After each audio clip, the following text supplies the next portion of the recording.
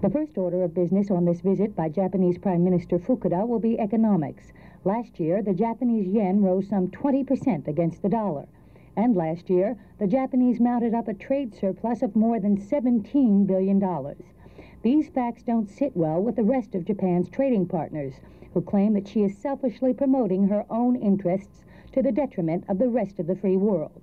President Carter has urged Prime Minister Fukuda to make an effort to stimulate the Japanese economy so that they would be able to buy more goods from other countries, and warned that Americans would not be willing to watch their jobs and industry transported to Japan much longer.